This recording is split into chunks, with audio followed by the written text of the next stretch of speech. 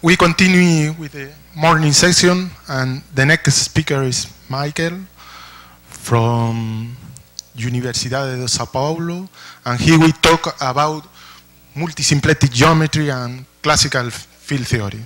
So, Michael. Thank you. Well, first of all, I would thank the organizers of this nice meeting for having invited me and giving me the opportunity to speak about a long-term project that I've been starting about 15 years ago at Sao Paulo. More or less motivated by one of my students. I started it, and now there's quite a number of students who have already finished their PhD thesis. And I would like to give an overview of where we stand more or less with this project at the present time. So,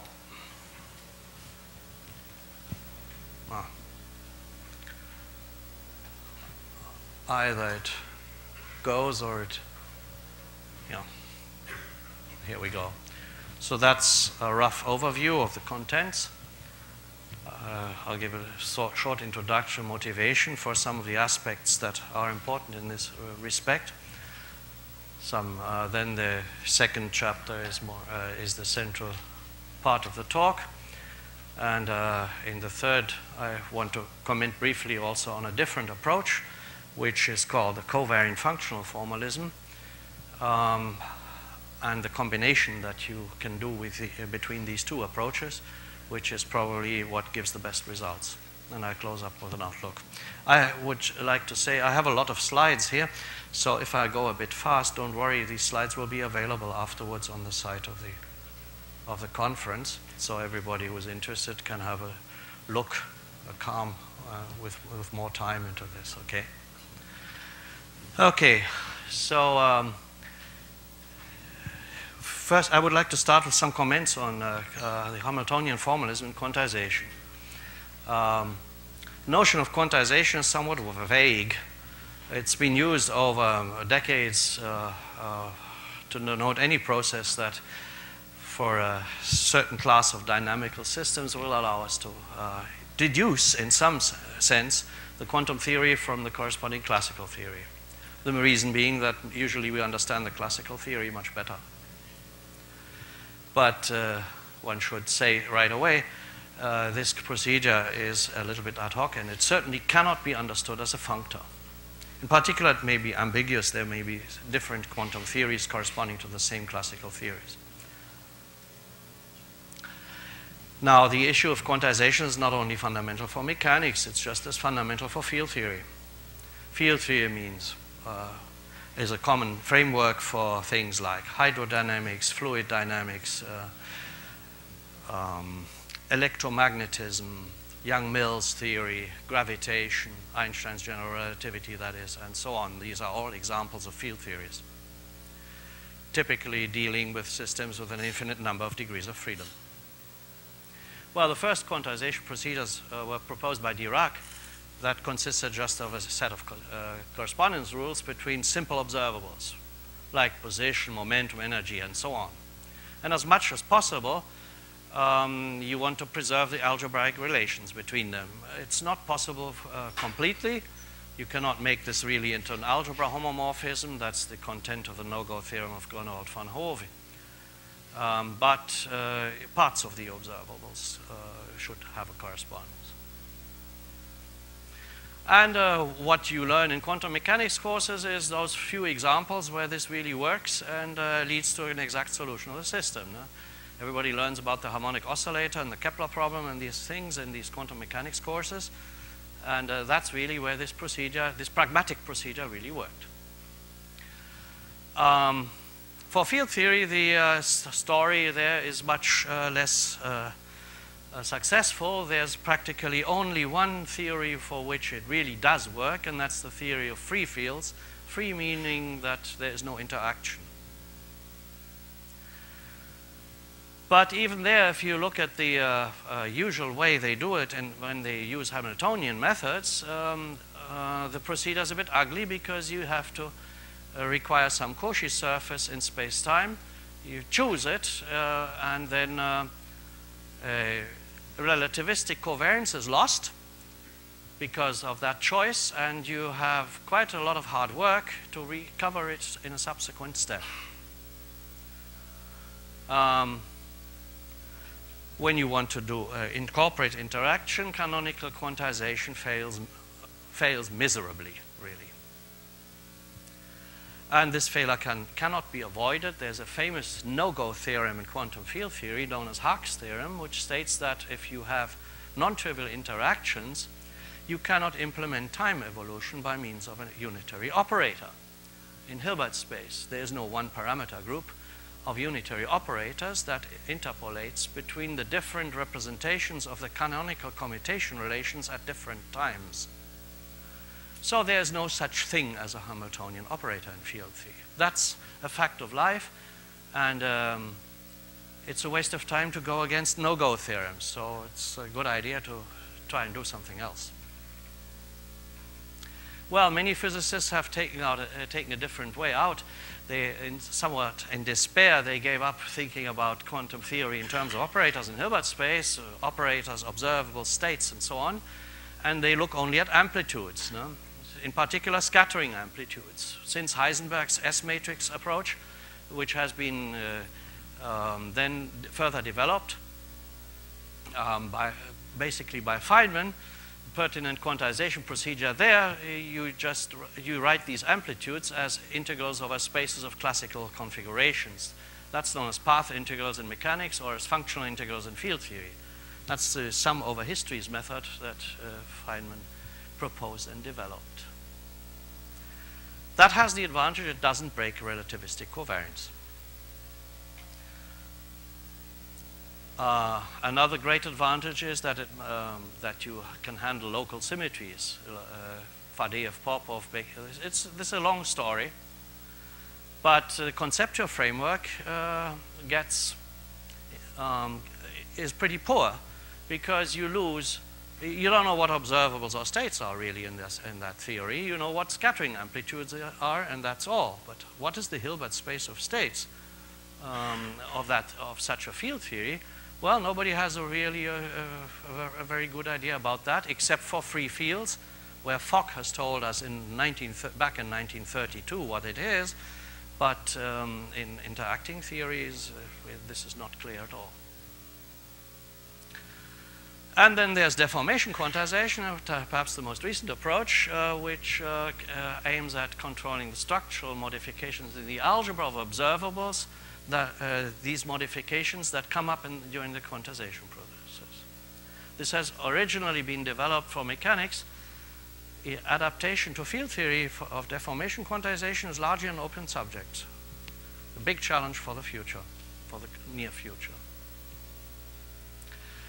But that adaptation should respect principles of field theory which do not have analogs in mechanics. And that is covariance and locality. What does that mean? The principle of covariance just means Lorentz covariance in the context of special relativity, or when you want to couple to external gravitational fields, that's general covariance in the context of general relativity. The statement essentially that results of physical experiments do not depend on the coordinates or reference frames in which you used for their description. And the principle of locality or microcausality is that results of physical experiments performed in regions of space-time, which are causally disconnected, are independent, do not influence each other. So that should appear somewhere in these procedures. If you look at relativistic, even in classical field theory, how is that implemented? In the Lagrangian formulation, this is clearly implemented. The requirement of covariance is implemented, but not in the Hamiltonian approach. In the Hamiltonian approach, you use Cauchy data, you quantize initial data, and or you use initial data, and as soon as you do that, covariance has been lost. And the issue of locality is not even addressed. You don't find a single book of classical field theory which discusses locality. You find it in quantum field theory, but what is the classical limit of that? Nobody discusses that usually. I should mention this is a problem of relativistic field theories. Oh, sorry. In non-relativistic field theories, there are examples of that, this problem does not arise because you have the Newton's absolute time, so you have a preferred choice of Cauchy surfaces, and you have and there is no principle of locality because you have unlimited speed of propagation. That's the typical case of Schrödinger's quantum mechanics. There's no locality issues in Schrödinger's quantum mechanics. In quantum field theory, amazingly, these requirements of covariance and locality, they are incorporated from the start. And it gets even worse. Here that there's no natural place for Cauchy data. In fact, the Cauchy problem does not exist in quantum field theory. There's, in interacting field theories, there is a problem with restricting those distributions to Cauchy surfaces. These restrictions are not well defined, so you can't even formulate a Cauchy problem. So you see that the conceptual framework is thought in classical and in quantum field theory is different. So doing a Hamiltonian formalism in classical field theory, the usual way is not the right way to do it. You have to think of something better in order to get closer to the quantization process so that you don't get obstructed by transitions in logic or transitions in philosophy when you go from the classical to the quantum world. So the suggestion is forget the usual non-covariant Hamiltonian formulation. What is needed is a manifestly covariant Hamiltonian formalism in which locality is built in right from the start. That's the goal. And there are two approaches which have proved fruitful for this. One is this multisymplectic formalism that I want to discuss a bit, and the other is called the covariant functional formalism. Each of them has its own strengths and drawbacks, but the best results are obtained when you combine the two. So, the multisymplectic formalism is based on methods of differential geometry in a purely finite dimensional setting. And that makes it easily mathematically rigorous. In its coordinate form, it goes back to the work of de Donda and Weil in the 1930s. There's a paper of Hammer and Weil in 1935 which clearly speaks about these multi-momenta that appear in field theory. The idea is simply that in field theory, for each position variable, instead of a single momentum variable that is conjugate to it, you have n momentum variables, and those are called multi-momenta. I'll show a formula in a minute to explain that a little bit better. N here is simply the dimension of space-time, usually 4. But you could, for model reasons, also consider other values of n. The geometric form, global, comes much later. It started to appear gradually since the 1970s. It introduces the concept of a sort of multi-phase space, but it was only realized considerably later, including by one of our colleagues who is here in the audience, from whom I learned this really comes in two variants, which I have no better name, ordinary and extended multi-phase space. I will explain it in a minute what that means. And the covariant functional formalism is something else. That's intrinsically infinite dimensional. And the idea is to replace the space of Cauchy data by the space, in quotation marks, of solutions of the equations of motion. That's what usually is referred to as covariant phase space. And the main advantage of that approach is that it is extremely similar to the symplectic formalism in mechanics. But unfortunately, it's inherently infinite dimensional and therefore very hard to handle mathematically with rigor. The many important techniques that are needed for doing that are only gradually being developed or have been developed recently. Okay. So, multisymplectic geometry, therefore, is an area which should play a role similar to that played by symplectic geometry for mechanics. Multisymplectic geometry should do the same job for field theory. So let me start a bit with analogies with symplectic geometry. This one I can pass rapidly. It's just to fix the notation, essentially. So normally dynamics and classical mechanics governed by ordinary differential equations. Typically, you start out from a configuration space. I will denote those coordinates, local coordinates there by qi. Then you pass to a velocity space, as physicists sometimes call it, which is a tangent bundle, and then to phase space, which is a cotangent bundle. The Lagrangian formalism lives in the tangent bundle, the Hamiltonian in the cotangent bundle. And to pass from one to the other, you use the famous Legendre transformation, which converts velocities into momenta by this formula that you take the derivative of the Lagrangian with respect to the velocities in geometrically invariant form. It's called the fiber derivative. And the symplectic structure on phase space in such induced coordinates on cotangent bundles, just given by this well-known formula. Now, there's one observation which will be important for making the transition to field theory later on, is that this is only for autonomous systems. If you are dealing with non-autonomous systems, where the Lagrangian, for example, depends explicitly on time, then, sorry, sometimes I hit the wrong button here, then you have to replace the tangent bundle by a copy of it by the Cartesian product with the real lines, which incorporates the time as coordinate as the domain, and for the Hamiltonian, it's the product r times t star q. And of course, r times t star q is no longer symplectic manifold, but rather contact manifold.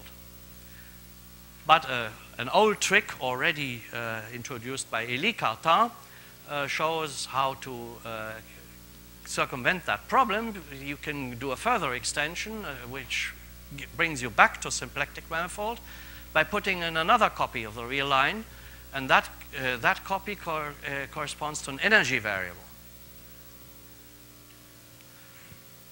And then the Legendre transformation on this extended phase space, you have to complement the formula, this formula, by a formula which gives you this energy variable, and that's precisely the formula that defines the Hamiltonian in terms of the Lagrangian.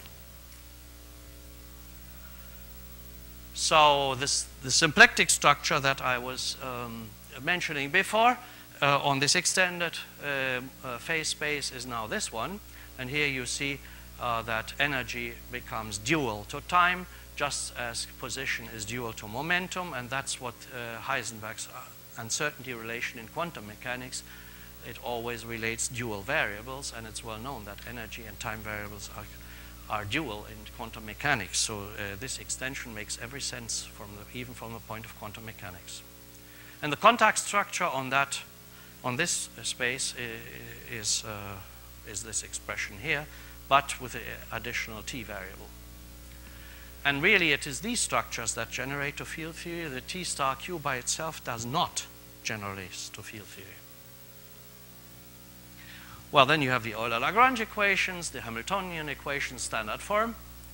So I only show that. How does that look in field theory then? You start with space-time manifold. I will call those local coordinates x mu. Has dimension n. You may think of n being equal to 4, although that's not absolutely indispensable. Then you start with configuration bundle. That's a fiber bundle over space-time, whose fibers are the corresponding configuration space in mechanics. So there you would work with local coordinates of this sort. The x mu is horizontally, the qi is vertically. Velocity space is the jet bundle, which has these local coordinates, and then you dualize. There's also a version, I'll comment that in a minute, which linearizes the jet bundle, because the jet bundle is only an affine bundle, so you have to linearize. You can linearize it to consider the associated vector bundle of differences, which looks almost the same. I put an arrow here for lack of a better notation, just to distinguish it, because they look the same, but these things have different transformation laws when you change trivialization of the original bundle. And then the Lagrangian appears as a bundle map from the jet bundle to n forms. These n forms here are here for convenience, so that you can integrate without having to fix a volume form. You already incorporate that in the Lagrangian. So locally in coordinates, the standard Lagrangian, this Lagrangian map is the standard Lagrangian function times the volume form of those coordinates. And the multi-phase space also comes in two variants. You can either take this vector bundle here, the linearized jet bundle, and take its ordinary dual. This twisted is that you take an additional tensor product with the volume form bundle on space-time. That turns out to be convenient in order not to have to fix volumes, or we don't have any need for densities in this formalism. The only supposition we will have is that space-time is orientable, which is a standard assumption anyway in field theory. Otherwise, you go to do twofold covering. But you can also consider the jet bundle itself, and that has this affine dual space. There's a notion of a dual of an affine space, and that's a vector space, which is one dimension more than this one. So this, in fact, this thing here, this extended thing, becomes an affine line bundle over the other.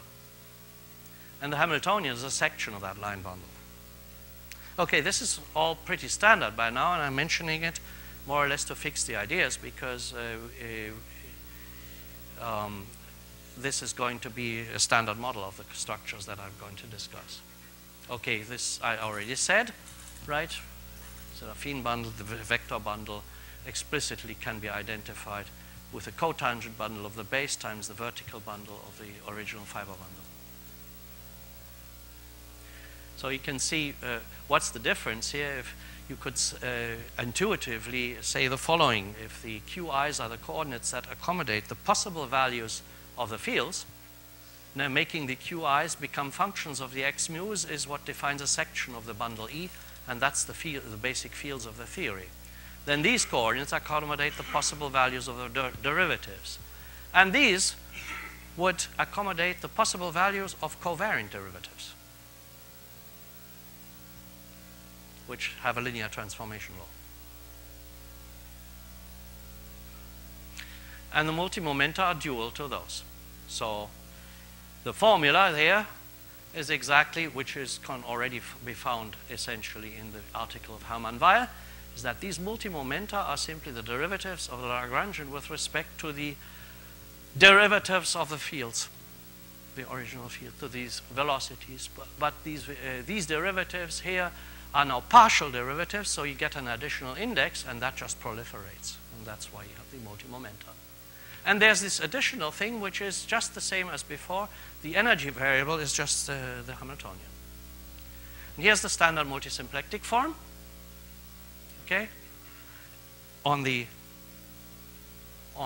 dual, on the affine dual, and on the other one, on the dual of the linearized jet bundle, you have something which is analogous to a contact form, which has come to be called a polysymplectic form.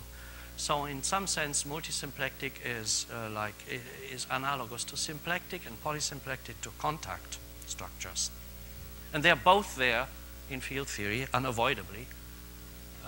You need them both because you have to take the Hamiltonian as a section of one space over the other. Here's the Euler-Lagrange equations, and the analog of mechanics and the analog of Hamilton's equations are called the de Donda-Weil equations from the 1930s. Where you see that one part of these equations is this one, which just says that the derivatives of the fields are the derivative of the Hamiltonian with respect to the multi-momenta. And here on the other one, you see with a minus sign, you see a divergence appearing in the other. So that's, now here you see you didn't choose any space-time coordinates. I didn't even choose a metric on space-time. This is completely independent of metrics. This is important because the metric, when you couple to gravity, the metric is a dynamical variable and not a fixed background.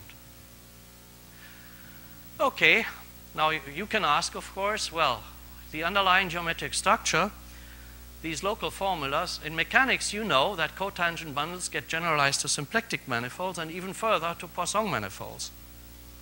And there are other models of symplectic manifolds which are not cotangent bundles, for example, and which are useful. Souriau's sphere was invented to describe a classical version of half-integer spin. So that's where this approach, the appearance of symplectic manifolds, which are not cotangent bundles, made its appearance in a physically undebatably important context. So you can ask yourself, and in field theory, is there something else? These cojet bundles I had there, what is a multisymplectic bundle or a multisymplectic manifold or a polysymplectic structure? And are there other models which are not of that kind? That's the natural question that comes up. And what I want to tell you today is that these answers have been these questions are now completely answered. So let me give you a little bit of the history about this, about different proposals that have been in the literature on this subject since the 1930s. Now, as I said before, the local in local coordinates, the standard form of a multisymplectic formalism can be traced back to the work of de Donda and Weil in the 1930s. In fact, one of my students found out that the so-called de Donda-Weil equations appear even before that, namely in a paper by Volterra in the 19th century. But unfortunately, the name Volterra equations already occupied, so it would have created a lot of confusion. But the historical fact is that I saw that paper in 1890 something, where the equation is there, absolutely explicitly. So it's not a new subject so much, right? The basic ideas are there since then, since a long time. Globally, well, even in the 1960s, when the symplectic formalism really became en vogue, modern, basically through the work that culminated in geometric quantization and also Souriau's book, it sort of became popularized. Almost simultaneously, in the late 1960s and early 1970s, Turchiev organized a seminar on mathematical physics in Warsaw, and in that group, they already tried and made significant progress towards formulating this kind of approach for field theory. And the term multisymplectic in particular was coined there. So it's been occupied since around 1970.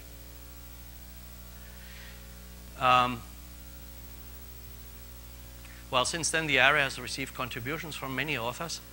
I can just name a few here for lack of time and space. I apologize in advance for any omissions. Yeah. But for example, in 1970, we have from the group in Warsaw, Kijowski, Schirba. There's a nice paper by Goldschmidt and Sternberg on this. Also, Garcia has worked on that in Salamanca.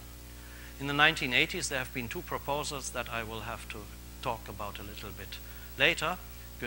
One by Günther and one by Martin. And in the 1990s, well, we have several persons here who have made contributions to this area in that period. Kalinina, Krampen and Ebord, Havane. Then there's the famous Jimsey paper that that many of you will know.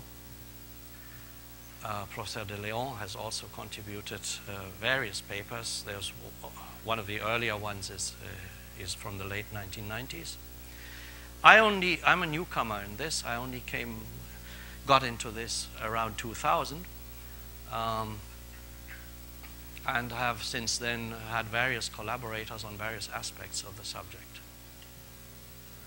So here really it becomes very diverse and very hard to track what people have been doing in detail. But what a fully satisfactory solution which I think is definitive for what these structures might be, and that I wanted to take the occasion here to convince you of, that this is a good proposal and why it is a good proposal. That has only been formulated in 2007, was a PhD thesis of a student of mine, And it took some time to publish this. The final version has only appeared last year in Reviews in Mathematical Physics, which is a journal of mathematical physics that, despite its name, also publishes original research articles. Why did it take so long? I think one important reason was that for a long time, the central role of space-time. Well, first of all, here the difference between what I called ordinary and extended multiphase space was often ignored. If you look at it in these cojet bundles, this was overcome. In around 1990, the first time I read about this was in this paper of Karinina, Krampen, and Ebert, and in lecture notes by Mark Gotay, who really stressed the point that you do, both of these works stressed the point that that the jet bundle is affine and not linear, and that you do have to consider both it itself and the linearization, and therefore you get two types of duals, and you have to work with both of them. Otherwise, you won't get the formalism straight. So still, it has taken time. Many mathematicians have continued in the vein and looked at only one of these two structures. And the problem with that is that you have to model not a single mathematical structure, but rather two slightly different ones, and including the relation between them. And then also, sometimes you see a tendency. I have been working in a mathematics institute for 20 years now, since I came to Brazil, and often colleagues have a tendency of introducing generalizations of existing concepts, and do the generalization because they find it interesting for its own sake, but they don't really worry so much about the applications. And the result is that in the area there have been various different and partly contradictory proposals for mathematical structures, and the confusion has gotten a little bit Babylonic to what you really mean by definite expression.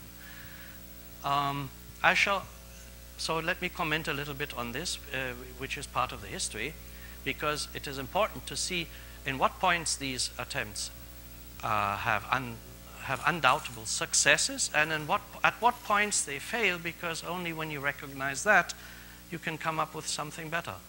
And this will help to put our own proposal into a better perspective. So sometimes you find in the literature the following definition. The most naive definition of a multisymplectic form on a manifold, say,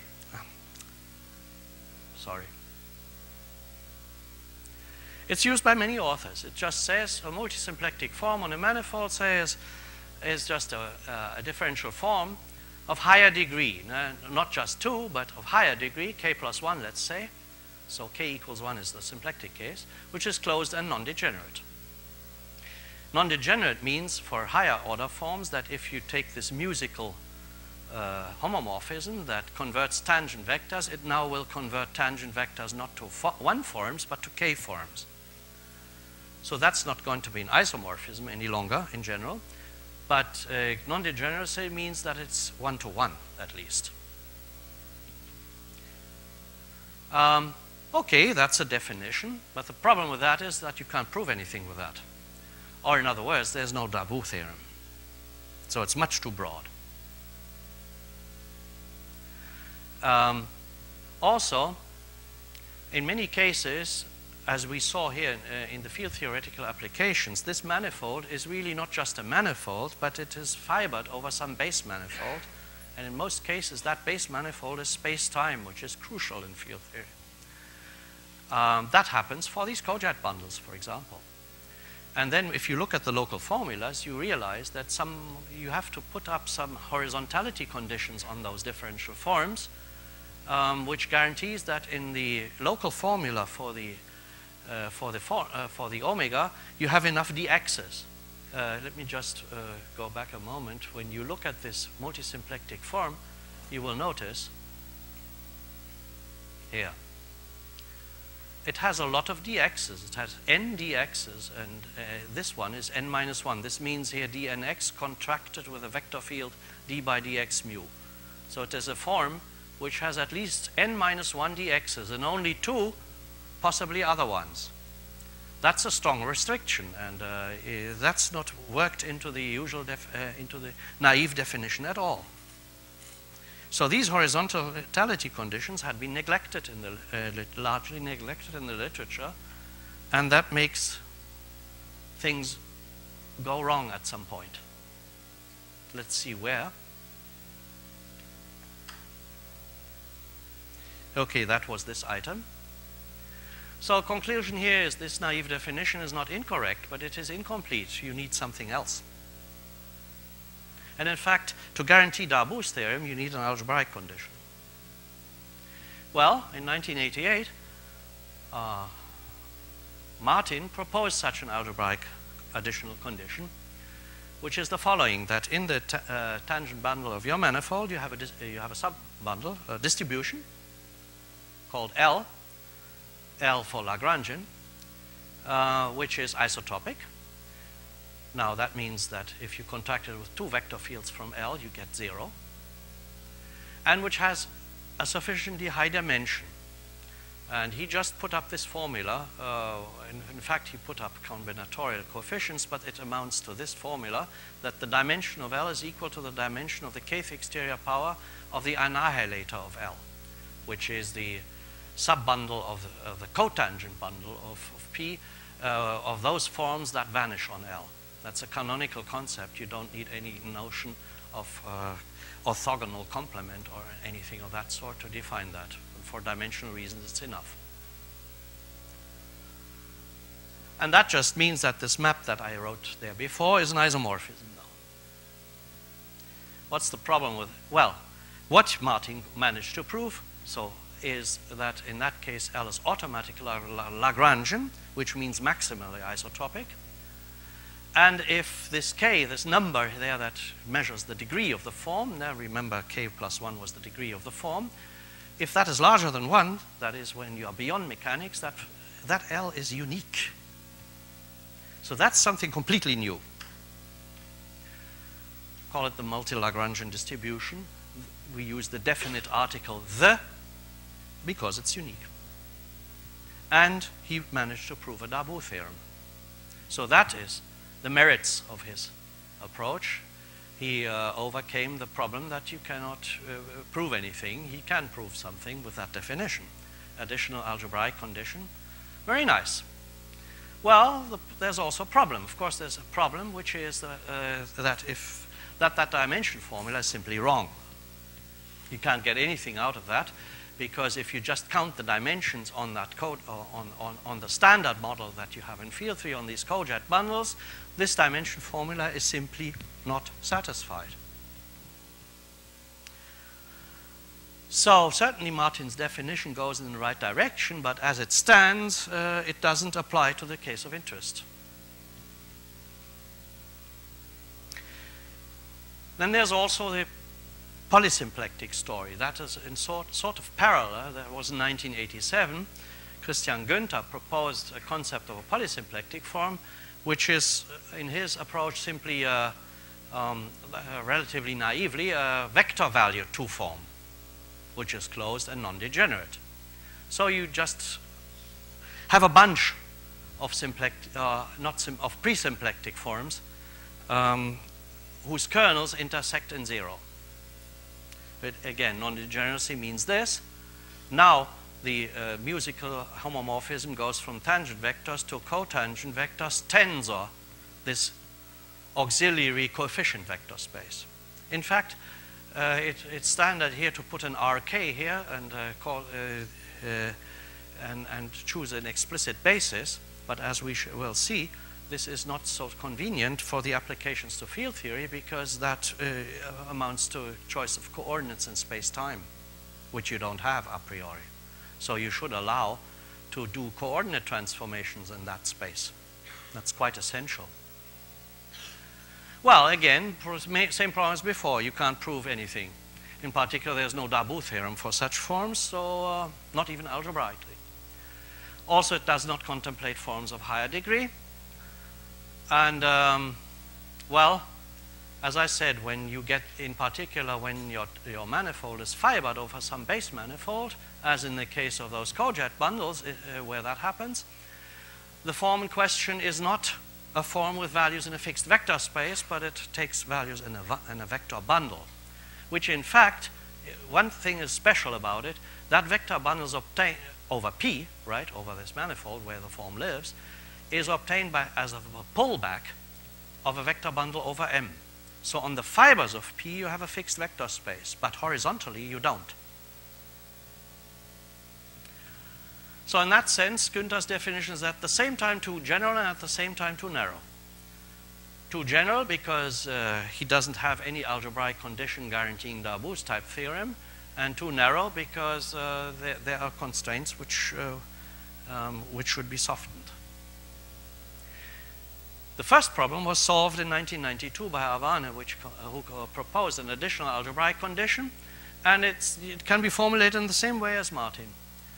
Existence of a distribution in the tangent space which is isotropic for that form and which satisfies this dimension formula here. And again, it just means that this injective linear map there that I wrote before is going to be an isomorphism. He calls such forms K-symplectic forms. This K, since we use K for something else, because we won't be considering only two forms, but forms of higher degree, and the degree is related to K. This K is the dimension of this auxiliary space here that you put in. That's an external parameter in these forms. Merits. This thing is automatically Lagrangian, maximally isotropic, that is, and is unique.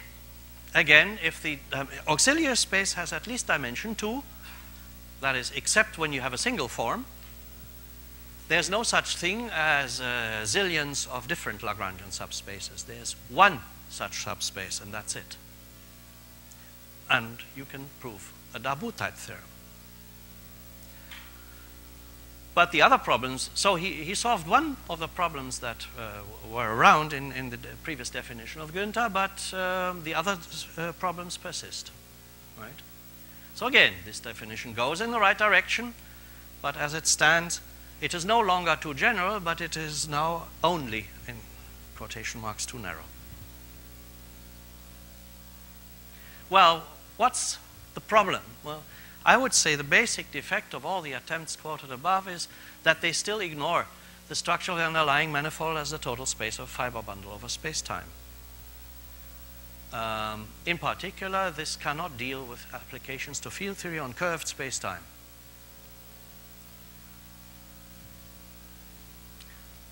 So to incorporate that essential extra structure, you have to adapt the definitions. This means that in the multisymplectic case, we must include horizontality conditions. And the polysymplectic case, we may allow for forms of arbitrary degree. We should, I say we should, because in that case, it's not absolutely essential. You could make do with two forms, but you don't gain anything from that restriction. It works in general. But what is more important is that you should admit values that are in an auxiliary vector space, but in an auxiliary vector bundle over the base. The nice thing is, if you do these modifications, everything comes out right. And the relation between the two versions becomes quite clear. It's contained in a construction that we call the symbol, because it does exactly what you do for a differential operator. You take the highest order term. So what does that look like? In the polysymplectic case, you have this auxiliary vector space. This is the algebraic part because the problem is basically algebraic, not differential. The differential condition is d omega is 0 and period. There's never anything else. The form is closed. So here you see, I'll go over this relatively quickly here because it's pretty technical. If you wish, you can consult the thing later on, or the paper, but the basic idea is to look at this map again. So if you have now a form which is not necessarily a two form, you can make it of any degree. That's practically for free.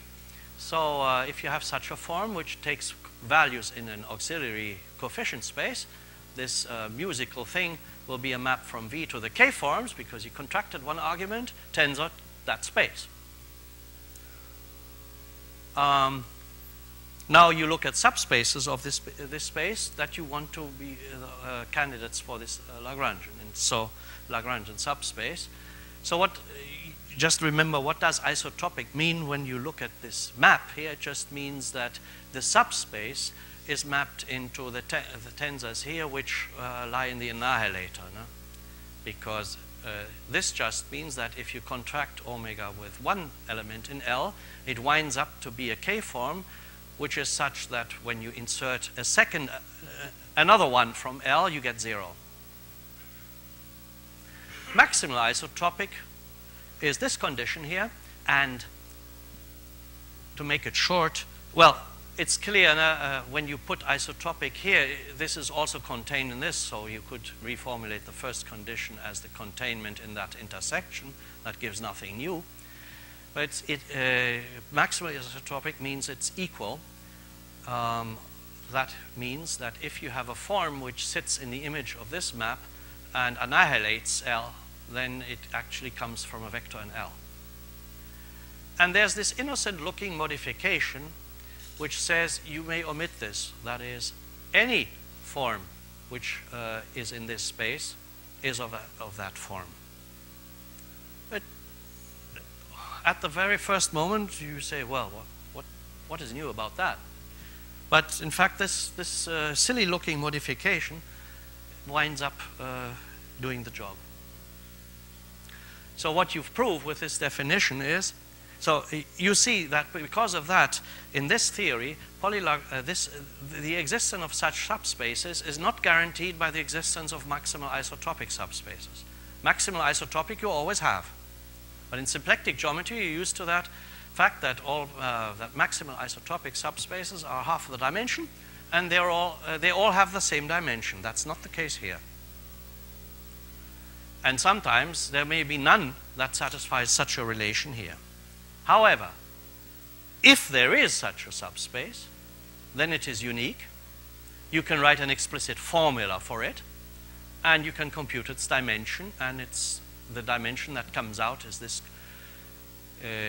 We have here admitted even that omega may be degenerate. So if omega, the usual assumption is that it's, that's what this pre means here. Pre is always when you give up non-degeneracy.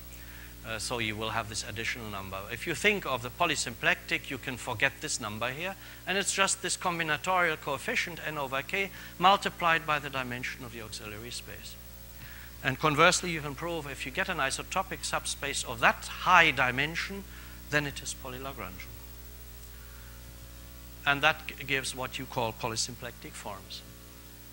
When you have such a subspace, which is then the relevant case for field theory will be that it is a two form, but it has this coefficient space. And there's a base theorem here. You can give a standard form where I will skip this essentially because I want to show you the version for differential forms. That's perhaps more instructive, so we can sort of skip over that. We will get something analogous soon after. This is the algebraic version. For multisymplectic, essentially the same idea works, but there you have to take a space which has a vertical subspace and a horizontal quotient space. So then you can think about forms being horizontal. That is, when you insert enough vertical vectors, then you get 0. The definition Kobayashi-Numizo, for example, only contemplates the case that when you get 0 when you contract with a single vertical vector. But you can say, no, I need 32 vertical vectors to give 0 and not just one. And that gives a whole sequence of forms which are ever more strongly horizontal. The notation here is the following, that if you introduce, the dx's would be something like a basis of the dual here. So a form which has this kind of horizontality condition It's a k+1 form, and this R means if you put in more than R vectors, you get 0. And then it is horizontal in this sense. That means if you expand it in a basis, you would get at least this number of dx's, and the other d's are vertical. Well, here you have the same thing. You look at this contraction map, and then there's the same story as before. Isotropic, maximal isotropic, and Lagrangian is stronger. And the story is the same as before. Such a subspace may or may not exist, but if it does, it is unique and has a dimension which is given by this nice formula. That was new. Nobody had that formula still at that time. And that, in fact, turns out to overcome the problem that Martin had, as you will see in a minute.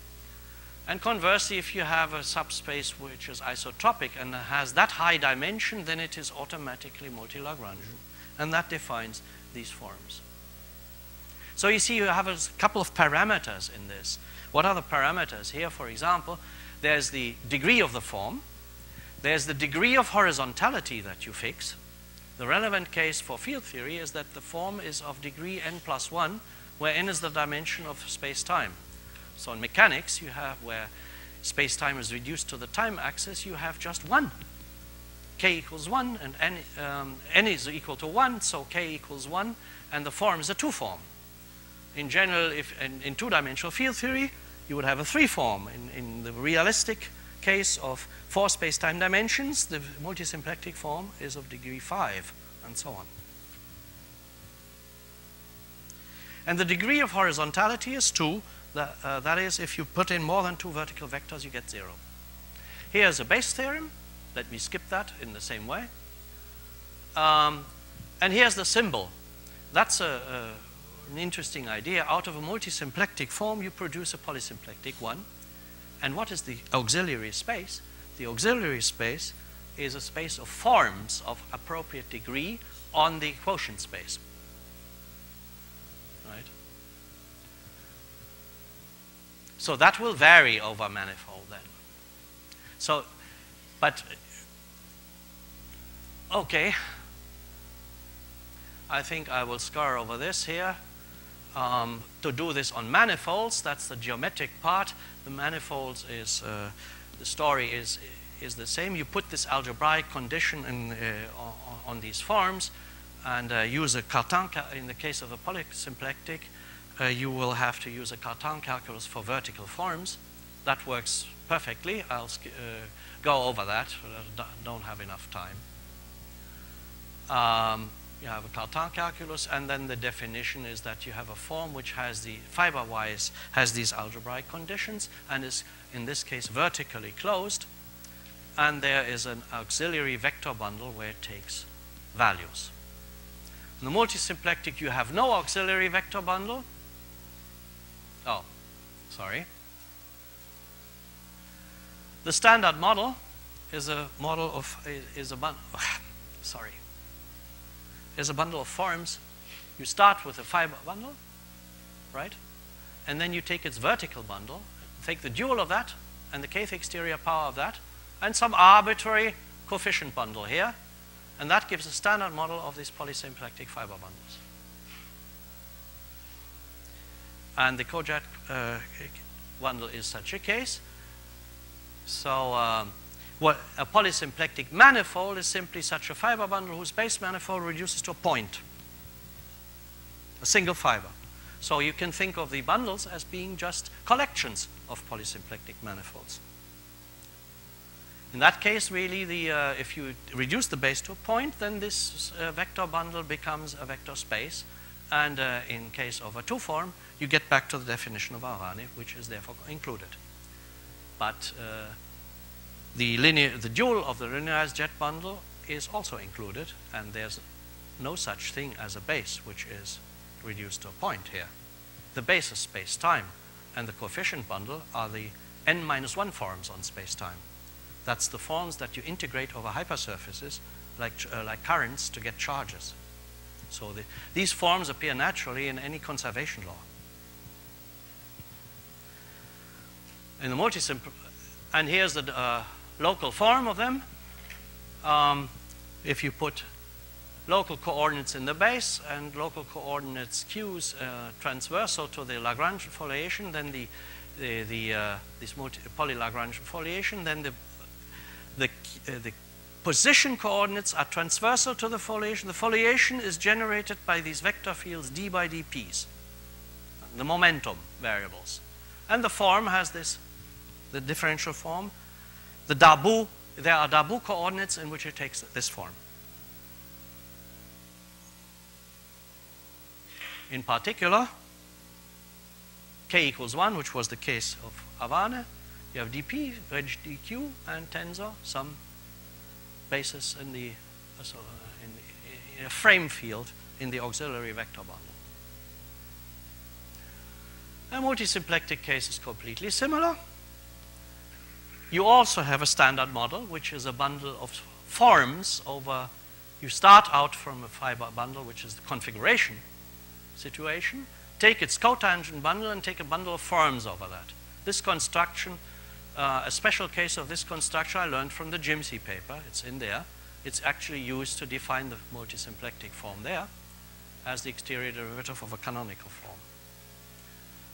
So here's the definition of that canonical form, and the omega is minus d theta.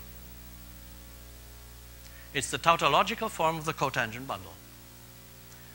So a multisymplectic manifold is a fiber bundle whose base is reduced to a point, but and then the horizontality condition in fact becomes void, and you get back the definition of Martin. But in field theory, the basis is not a point.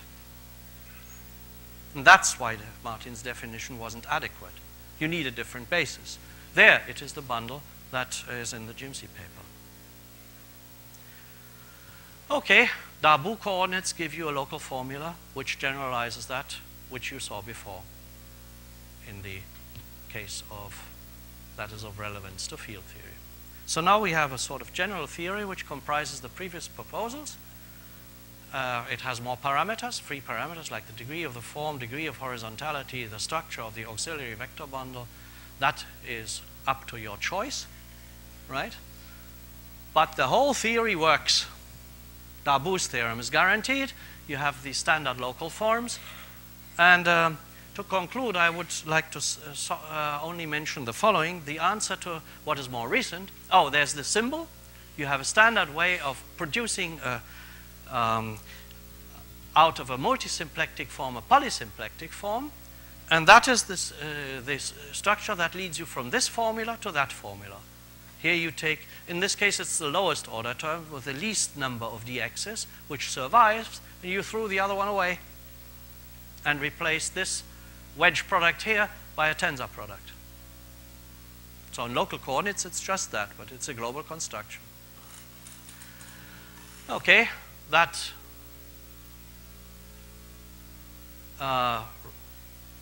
there's some integrability theorems. Usually, if the auxiliary space is at least three-dimensional, the multi-Lagrange or poly-Lagrange bundle is automatically integrable. In two variables, it's not the case. So you get, generically, you get a foliation, and that's of course, well, I won't show the rest here because time is not sufficient, but more recently we have, there has been a PhD thesis, another PhD thesis by a student of mine, where we have looked at the question of connections on these bundles, and the question if there is any poly or multisymplectic fiber bundles different from those standard models that I showed you before. So the connections are completely classified. It's the same theorem as for in symplectic geometry. You have a classification of what connections exist. There is always connections which preserve these structures, and they form an affine space, which you can write as a tensor space.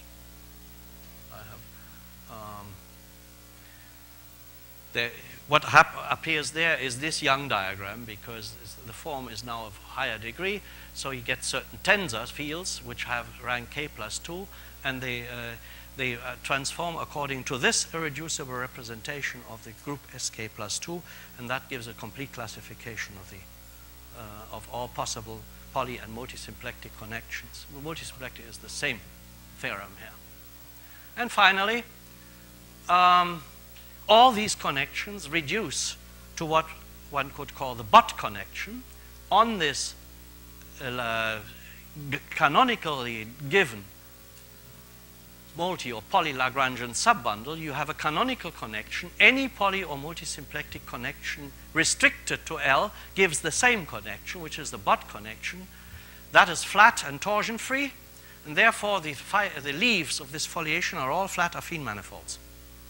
And that leads you directly to in this theory to a complete analog of the polysymplectic and multisymplectic version of Einstein's tubular neighborhood theorem from symplectic geometry, which tells you essentially that if you have such a Lagrangian foliation there and you take a transversal section, then locally in a neighborhood of that section, the manifold looks like a cotangent neighborhood of the zero section of a cotangent bundle. The same theorem holds here in this really very much more general context. And the same, what was more difficult was to adapt the proof, which some of the proofs in the literature of this, they required a certain amount of artificial additional constructions, and we sort of had to figure out whether it was possible to get rid of those tools and just to restrict to the tools we really had. And when we managed to do that, we found that the generalization was obvious. Well, I didn't get to the end. I didn't hope to, really. It's a lot of material. I couldn't say anything about the covariant functional formalism. If at the very end, let me say, what is open? Outlook.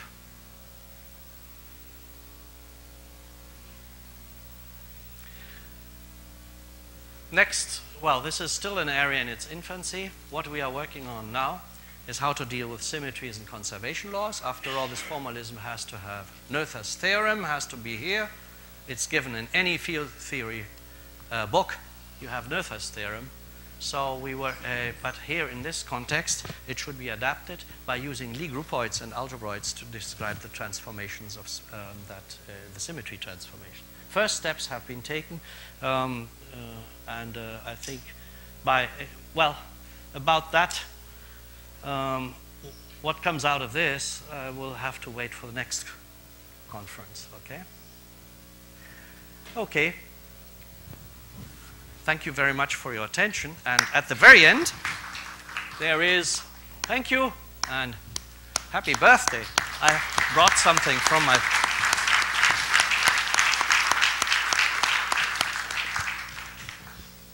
So, question, comment?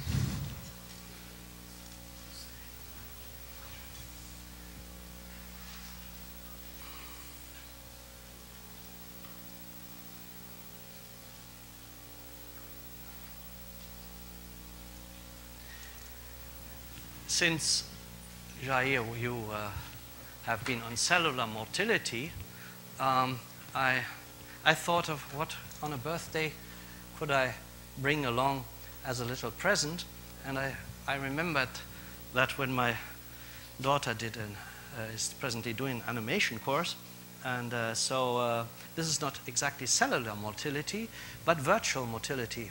So that was one of the little exercises she did. Happy birthday, Jair.